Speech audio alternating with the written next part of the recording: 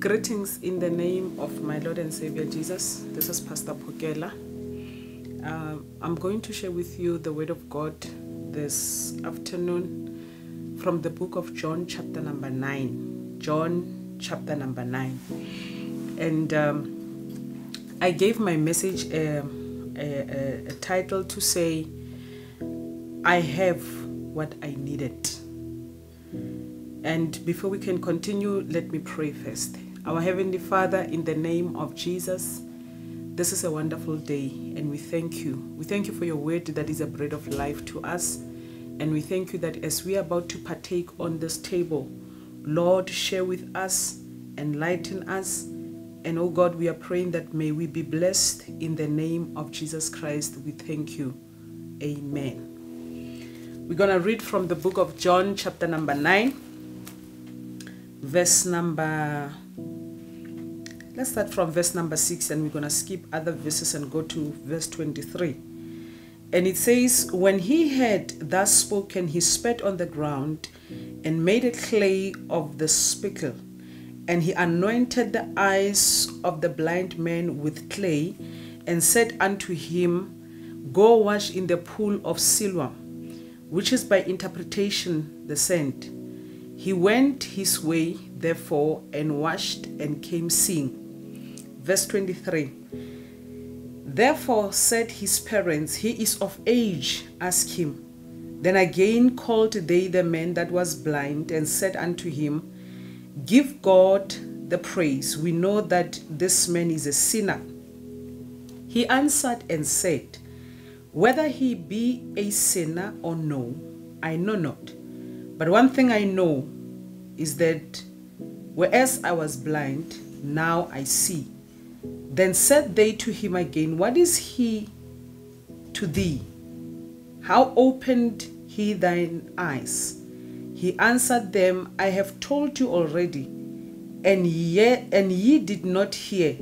Wherefore would you hear it again? Will you also be his disciples?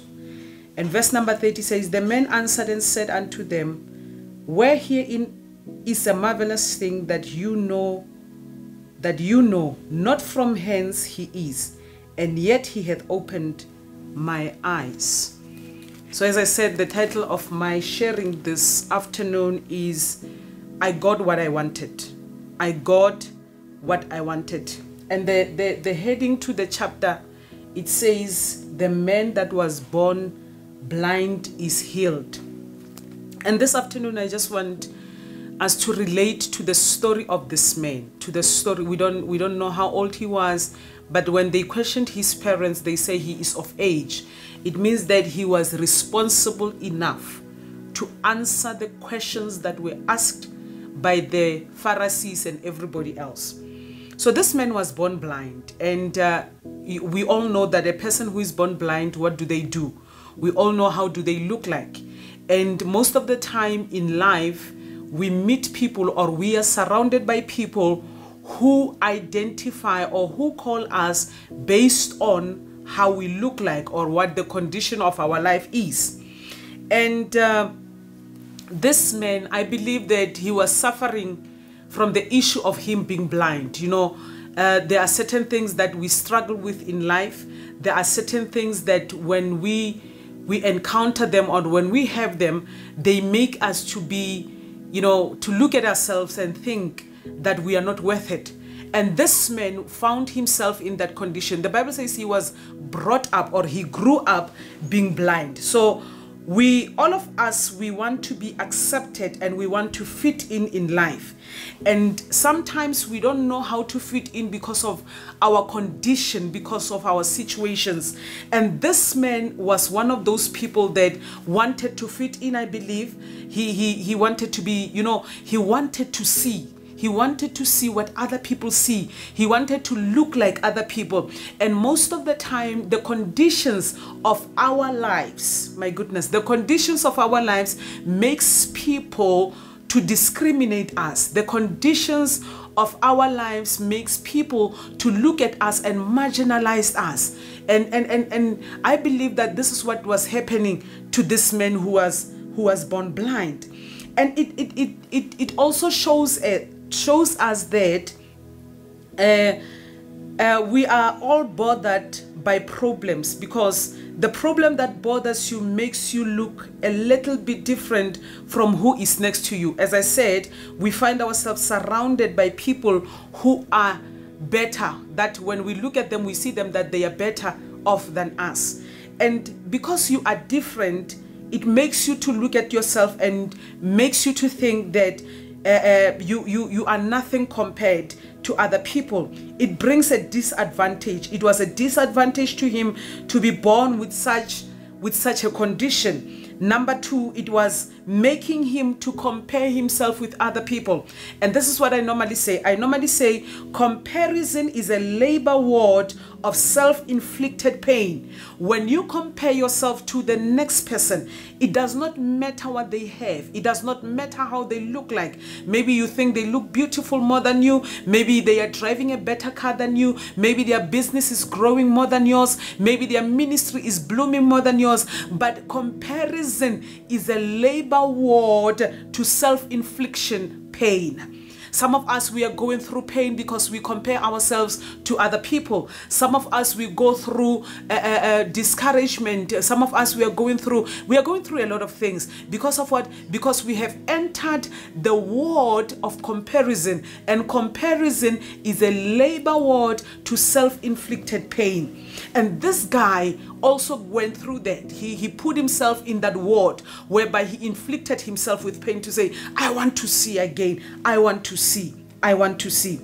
And again, one of the things that takes us, that makes us to sit and to stay in that ward of pain is assumption. Assumption is also the root of what we deal with in life, and we end up not appreciating what we have in life because we're living our lives by assumptions. You meet people at the mall, they are holding hands, they are a couple, you think that they are happy. And here you are with your husband or you are with your wife, and you look at other people and think those people are happy, more than happy than we are.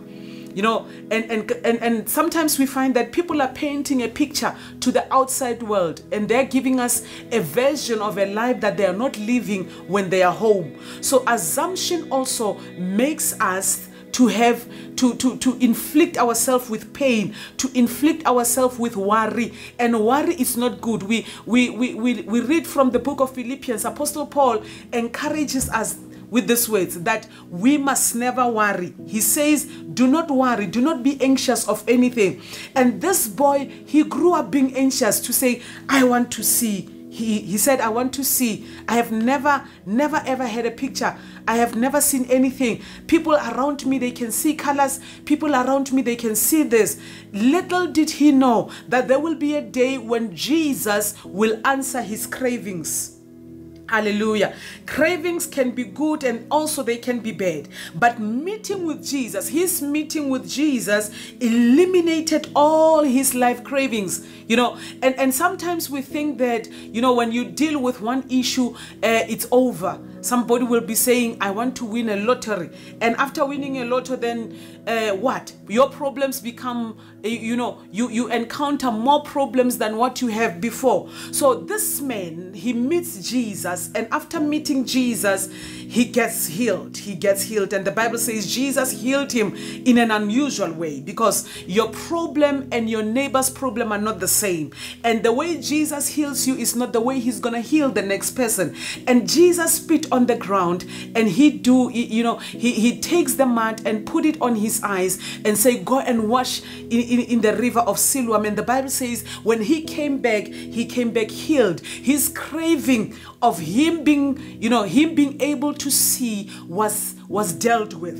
And then he was healed in an unusual way. Your case is different, as I said. When Jesus approaches you in life, he will never approach you the way he approached your sister or your brother or your husband or whoever that you know. Your case is different. So Jesus is going to approach you differently. He's going to approach you based on your cravings, based on your wishes. Hallelujah. And this afternoon, I just want to say to you, receive your miracle. And the receiving of your miracle does not mean that it is the end of your problem, but it might be the beginning of other problems. Listen, this man was born blind. Jesus heals him, but he encounters another problem where the Pharisees, where people that he knew were questioning his healing. You know, people that we know will question our miracles. People that we know will question what Jesus is doing in our lives.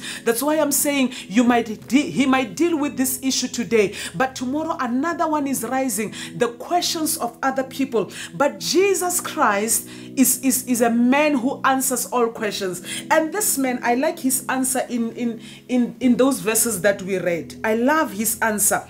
I love his answer. He says, I don't care how you label Jesus. I don't care what you call him. I don't even care what you are saying about him. One thing that I know is this.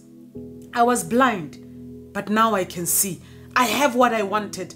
I have what I have always wished for. Even if other problems can rise, do not focus on the rising problems, but focus on the miracle that Jesus has done for you, the one that you have always wanted. Do not focus on the questions of the Pharisees. Some of the people that are going to come into your life to discourage you and question your miracle are the people that you trusted, are the people that you thought they are in leadership, the people that you thought they are spiritual leaders, that they will celebrate with you. You know, the only thing that you wanted that day when you get your miracle is for people to celebrate with you. But the case becomes different. People question, how did Jesus do this? How can he do this on a Sabbath day? How can he do this on this man? Because of what? Because of the condition. People enjoy us suffering. Other people, they like to see us not moving from the condition that we are in. But Jesus Christ is a different man. He confronts our problems and he sought them out for us because he wants to see us moving from one level to another level. This man was blind. Yes, he was blind. And the Bible says he was a beggar. And he was not begging because he was broke. He was begging because of his condition. Some of the things we do them not because of other things, but because of our conditions. You find yourself selling yourself low because of your condition. But Jesus is here to change your situation. It's not about money sometimes, but it's about what is affecting your economical situation. It's not about money. Maybe your condition has affected too much of your economical life, of your finances. And Jesus will deal with the root cause of your problems. Maybe because of this, then you become dead, But Jesus, when he comes, he deals with the root cause of your problems. He challenges the roots of your problems. He heals you from your blindness so that you can no longer be a broke beggar, so that you can be something that is better than what people see. Hallelujah. So don't look at your mistake. Don't look for mistakes that are there. There are a lot of things that we can say. Maybe some of us, we are not physically blind, but we are financially blind. There is something that is blind in your life. There is something that causes blindness in your life. I am here to say to you, do not work against God. Do not work against Jesus. Work together with him. Work together with Jesus. And when you work together with Jesus, he will heal. He will deliver you from the roots. He will make sure that from the roots of your problem, everything is sorted out. And Jesus Christ did this for this man because he knew that if he can heal him from his blindness, he will never ever be a beggar again. And Jesus Christ is here. He is the man of the moment. Even in this time where we are facing this situation of COVID-19, he is the man of the moment. He wants to heal you from whatever situation. He wants to take you from so that you can also have a testimony to say, I have what I have been looking for. I don't know what you're looking for, but Jesus has got what you are looking for. Hallelujah. So this man, Jesus, when he restored him, he restored his name. He restored his integrity. He restored his economical life. He restored his identity. He restored relationships. He restored his peace. He restored his expectations. You know, sometimes when we go through situations, we lose our peace. We lose our peace. You lose your joy. When you go through difficult times, some of us, we have even lost our identity, our integrity. This man, we only read him as a blind beggar. We don't know his name. We don't know his name. So it shows you that his identity was dealt with. His integrity was also dealt with. His vision was also dealt with. But when Jesus comes into your life, when Jesus deals with the root cause of your problems, he restores all that. What is Jesus saying? The word of God says in the book of Joel that I will restore back what the locust has eaten, what the cankerworms has destroyed. So God, when you work together with God, you work together with the restorer of everything. He restores everything. He does not just restore what you only need. He restores even what you never ask him for. He restores what you have never prayed for, because that's what he does. He says in the book of Isaiah 62 verse number 2 that I will give you a new name. I will give you a new name. A good name is better than riches. That's what the book of Proverbs says. So God is about to give you your name back. When he heals you, he gives you your name back. When he heals you, he gives you your identity back. When he heals you, he gives you your relationships back. Some of us, we have lost relationships with people that we were close with. Your mother, your father, you are no longer talking to them. But I'm here to say, work together with Jesus. He will restore back what the locust has destroyed. He will restore back what everything has brought to, and what you thought that you don't have anymore. Jesus is here to bring it back. He will give you back your influence. I normally say that people who work with God are people of influence. You will never work with Jesus and never be influential. When you relate with Jesus, you are relating with a man of influence. When you relate with Jesus, you are relating with a man who makes you to sit in the government of influencers. You will never be with Jesus and never be an influencer. You will be a person of impact. You will be a person who will be, you will be looked for. This man was being sought after. They wanted answers from him. People will come to you for answers. The Bible says in the book of Isaiah, it says that people will come, they will come to the shadow of this tree. They will come and they will inhabit in the shadow of this tree. The Bible says that even the birds of the field, they will come and build nest upon this tree. So you are the tree that Jesus wants to restore back. You are that kind of a tree that the birds of the air will come and build nests. People will get comfort from you. But the thing that is needed here is for you to work with Jesus. Be like this man. People will question your miracle, but you will know that the man who did this miracle, he is the man that is, that is so much of influence. Jesus was a man of influence. Hence I'm saying that you can never work with him and never be influential. People will look for you. People will look for you. People will know that God has really transformed your life. He does not change your life only for you to gain glory, but he also changes your life for him to get the glory. Your vision, you will get it back. I don't know what you were wishing for. I don't know what you see. I don't know what you have, you have always wished for. But I'm here to say to you today, work with Jesus. Some of us, our situation, you go through difficult situation, you lose your peace. You lose your peace. But Jesus is here to restore that back. You lose your joy, he will restore it back. The Bible says in the book of Philippians that he will give you the peace that surpasses all human understanding. No human mind can think about it. No human mind can be able to explain it, because the things that are from God, they can never ever be explained by our human intelligence. The Bible says in the book of Corinthians that the Spirit spiritual things are spiritually discerned. So when they come to us in a spiritual way. And because they are spiritual, you can never explain them in your own intelligence. They need the heavenly wisdom. They need people to be spiritual for them to know and to understand that this is what God has done for this man. So even if they question your miracle, even if they question it, have the answer for them. Even if they question the restoration of your life, your integrity, your finances, your marriage, your joy, your peace, your everything that you have lost, when they question it, have answer for them.